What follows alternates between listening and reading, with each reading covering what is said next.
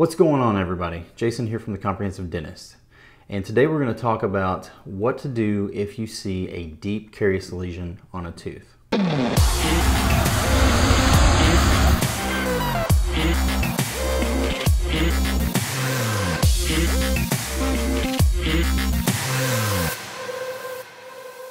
So today one of my students came to me and they were on operative rotation. And they were specifically going to treat this patient here.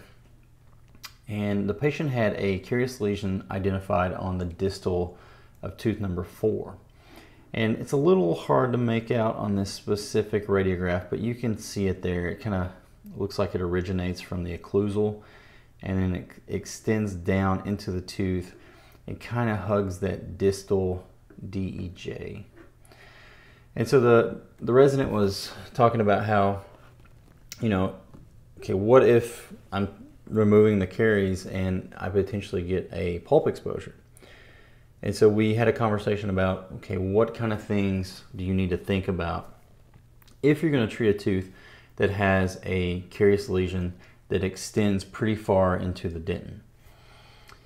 So if I had the same case, some of the things I would think about doing would be, I would want to do pulp sensibility tests, okay? And basically that would entail at least doing cold test, all right, on that tooth. Because you want to get a baseline, basically a baseline pulpal diagnosis, but then you also want to get a periapical diagnosis as well.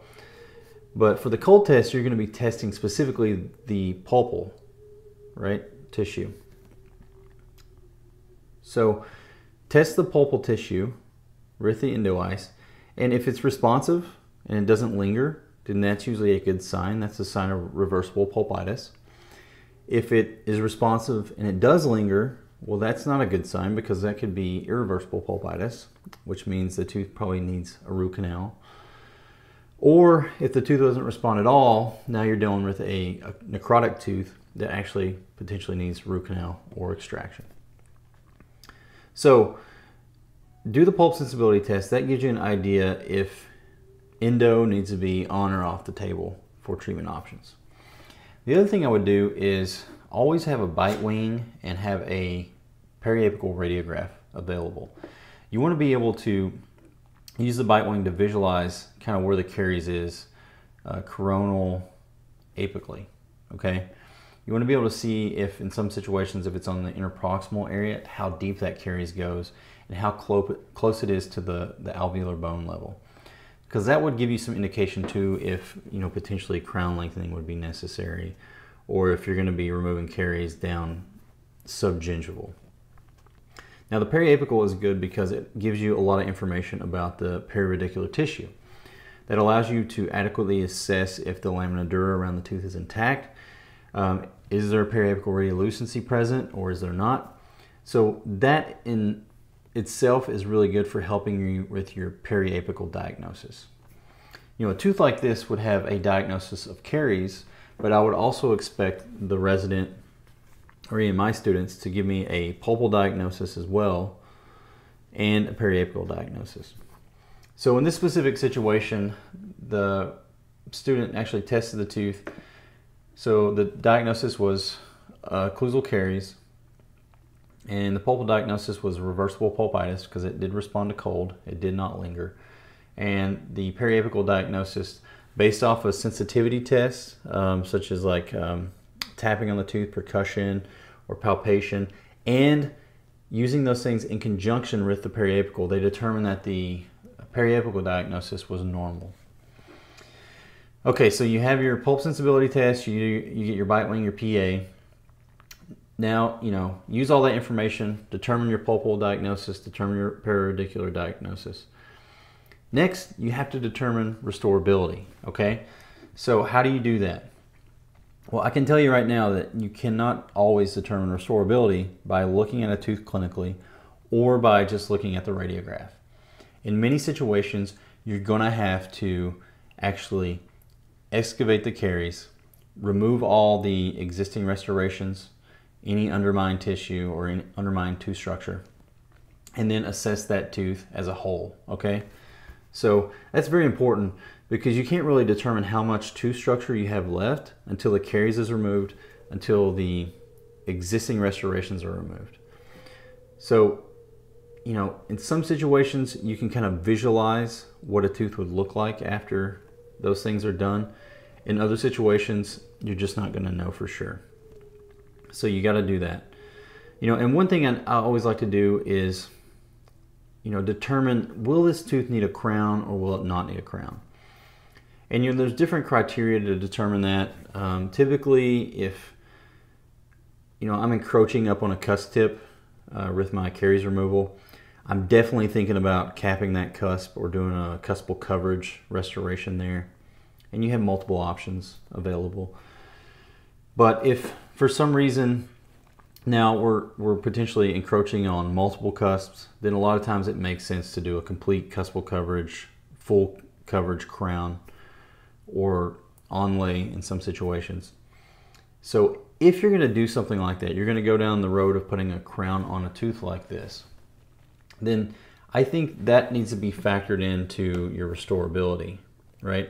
Because if you have a deep carious lesion and it's very close to the pulp, but the tooth is vital, well, if you're going to put a crown on that tooth, then you really need to think hard about whether or not you need to do an endodontic procedure, whether it be elective or whether you just monitor the tooth for a little while and then actually reassess it at a later date. So let's talk about two different scenarios.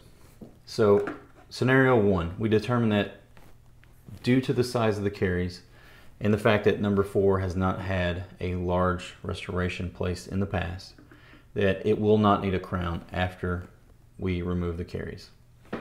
So if there's no crown needed and you have a deep carious lesion, you have a few options available. You could do a complete caries removal, meaning that you go in there and you remove all the caries and you work your way down to sound dentin and sound enamel. Now the risk of that in some of these lesions is you could potentially have a pulp exposure. And so you kind of have to decide, okay, how deep is deep enough, right? You have to determine by kind of gauging your radiographs and using your clinical measurements, knowing how long your burrs are, that sort of thing, to determine if you're close to the pulp or you're not close to the pulp.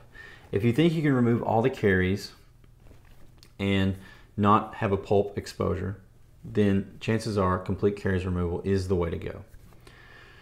However, if you are worried that you will not be able to remove all the caries without having a pulp exposure, and again, we're talking about a vital tooth here.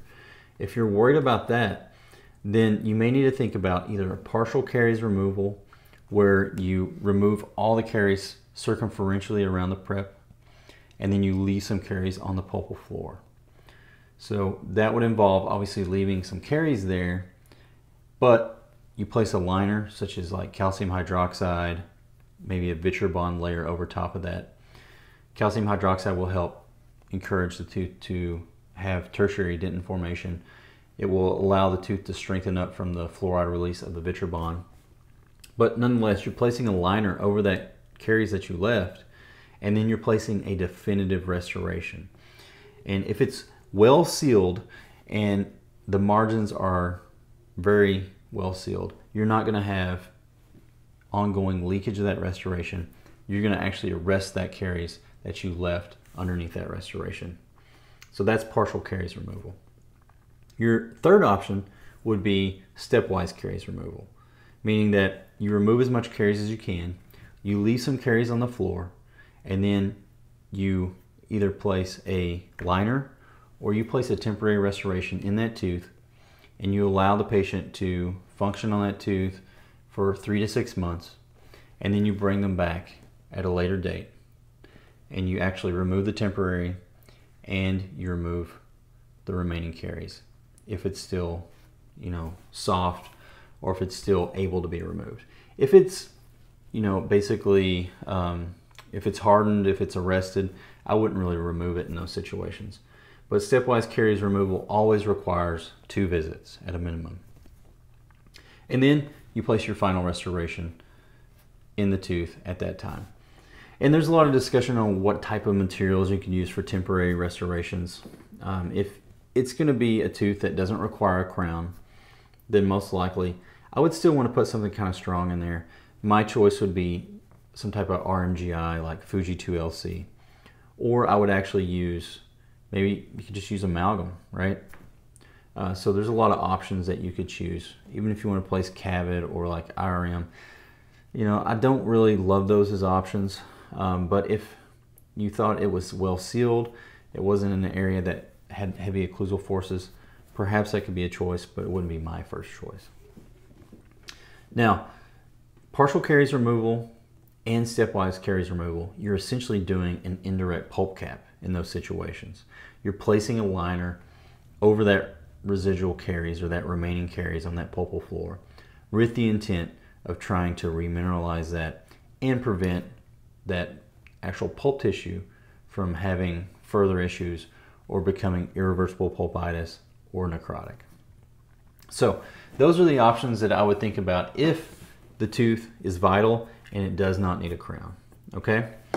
Now, let's say that by looking at this tooth, we know that the caries is going to take up the majority of the occlusal table, and it's going to most likely require some type of crown or cuspal coverage restoration. So now, what kind of things do you need to think about? Well, if you're going to crown a tooth, you really need to have a ferrule effect on that tooth. Ferrule essentially means that your crown is going to engage a part of that tooth structure, that residual tooth structure, at some point, okay, on that preparation. You may have a core buildup present, but your crown should engage ideally 2 millimeters of tooth structure inferior or below that actual core buildup material. And ferrule helps obviously allow any lateral forces that are placed on that crown to be transmitted to the tooth in more of a favorable kind of way, right? So ferrule is really designed to kind of protect the tooth from future issues, fracture, loosening of the crown, leakage, etc. So if you don't have ferrule present, if you think when you prep the tooth you're not going to have 2 millimeters of solid tooth structure to place that crown on, then you have to create it somehow, right? That may be a situation where you need to think about a crown lengthening procedure to expose more of that tooth structure so you can actually have tooth structure to engage that crown on now. Or perhaps you need to think about ortho extrusion, where you actually pull the tooth out of its socket into the mouth more. And it may also require a combination of ortho extrusion and crown lengthening to expose more of that tooth. So that's something that's very important to think about is, do you have ferrule? And do you need crown lengthening?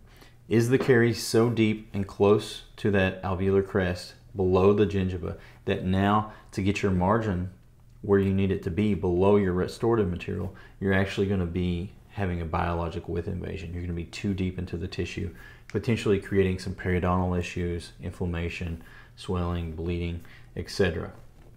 So that's things you need to think about as well. Now the other thing is, if the tooth is going to get a crown and it has a deep carious lesion present, now you really need to think about, do I need to just go ahead and do the endo?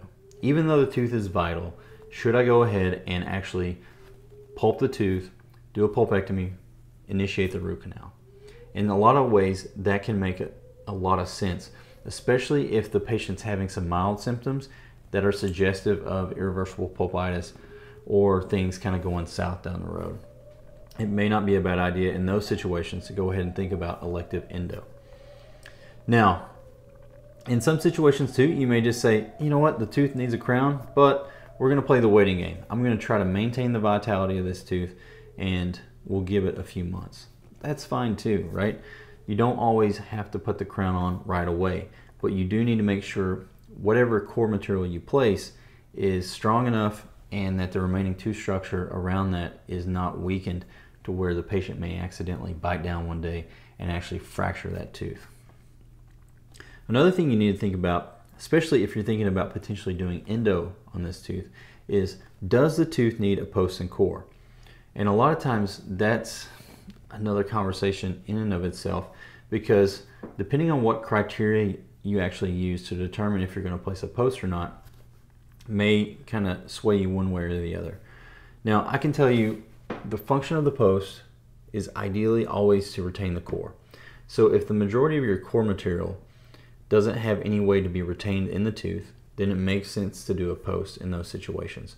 Regardless of whether or not you do a post or not, you still need to have ferrule present, ideally 1 to 2 millimeters.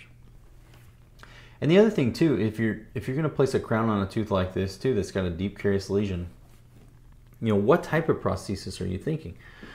Are you thinking about an Emax crown, all ceramic? Are you thinking about zirconia? Are you thinking about a PFM, gold? See where I'm going with this?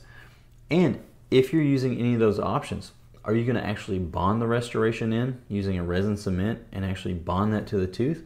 Or are you thinking about conventional cementation, maybe using a glass ionomer or resin modified glass ionomer cement to actually cement that crown? And then if it's endo treated, what about the option of an endo crown, right? Where you use the core to actually retain part of that crown and you use more of an internal ferrule. You just do a cuspal coverage reduction or a occlusal reduction of about 1.5 to 2 millimeters and actually bond that restoration to the tooth. Now, typically in a situation like this, if it was number 4, you got to be a little careful about endo crown because that pulp chamber is not as big and bulky as it would be on like a maxillary or mandibular molar. So endo crowns on premolars should be used cautiously. And then the other thing is, in line with what type of prosthesis you're going to use, is there any specific strengths, scenarios that you need to come into play? Is the patient a grinder? Do they have visible signs of wear? Do they have wear facets on their teeth? Do they have a history of bruxism or report that they grind their teeth? You know, in those situations, you may want to go with something a little bit stronger that could also influence how you restore that tooth. And then big picture considerations as well. You know, is this the only tooth that's going to require a crown in their mouth? If this is going to be potentially a bigger case where you're going to have multiple teeth that are going to be restored, sometimes you got to think about the big picture options at that time. Not just get so much tunnel vision that you're focusing on this tooth number 4, what's going on with the other teeth in the mouth as well. That may also influence your decision on what type of prosthesis you're going to use. So those are some of the things I actually think about if I'm going to treat a tooth. Even something as simple as this, where it looks like it's just a simple operative procedure. When the caries extends deep into the tooth, now you're getting into a realm of potentially endo, perio, if you need to do crown lengthening, and thinking about your simple pros needs as well if you're going to have to actually crown this tooth.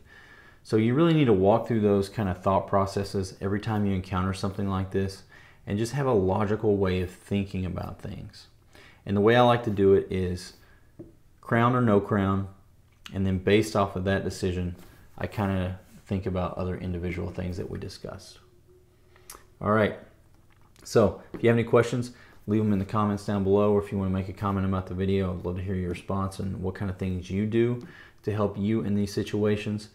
But good luck treating these cases. They can be tough, but they're very important that you understand how to go through this step process and this thought process so the patient can have the best care possible.